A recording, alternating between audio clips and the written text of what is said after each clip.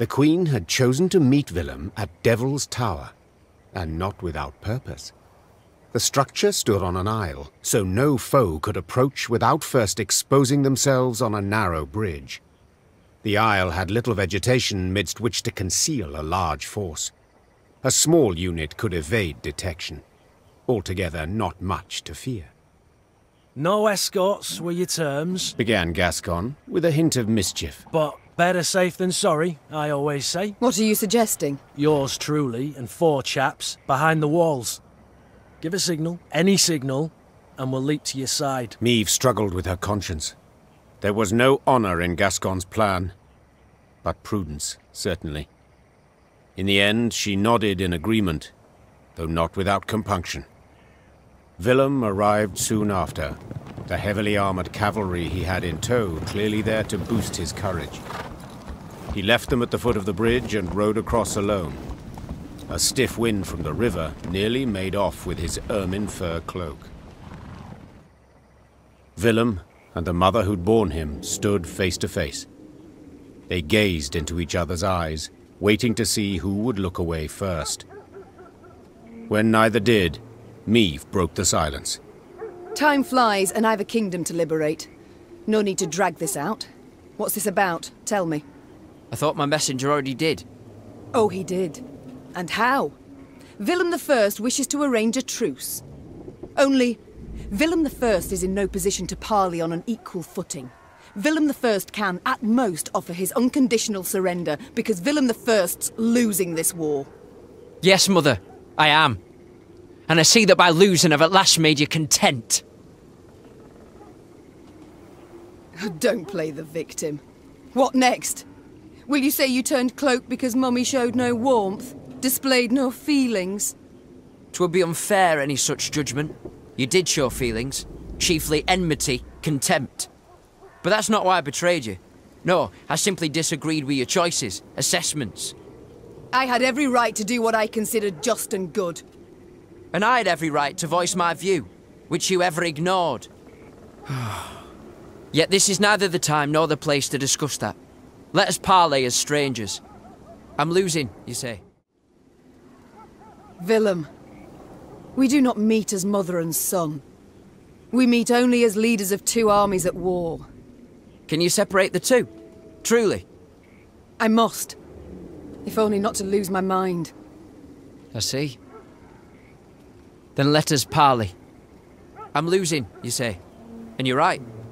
But I haven't lost yet. And have no intention to surrender. I am ready, however, to renounce my fealty to the Empire and pledge my forces to you. As long as you fulfill my conditions. Let me hear them. First, you will not rescind the reforms I've authorised already, any of them. Second, you will guarantee both my safety and that of my advisors. Third, I shall remain your heir, and next in line for the throne. Impudent child. Insolent beyond all measure. Well, I had to try. Goodbye, Mother. And may you... Hold. I didn't say I reject them. It's come my turn to listen. You're impertinent, Villem. As you should be. Any future king must be certain of himself and his judgments. Rely on none but himself. Thank you. I never suspected... I'm not done. Time now you heard my conditions. You shall remove crown and royal cloak. You shall labour from dawn till dusk. And you shall fight at the fore in every battle. Is that clear? Yes. Yes, Your Majesty. It's settled then. Now the road beckons. Villem bowed, turned and walked away. Meve followed, still angry, though she could not stifle a smile. Soon thereafter, Meve's army set out towards Rivia Castle. It would not be long now before the decisive battle.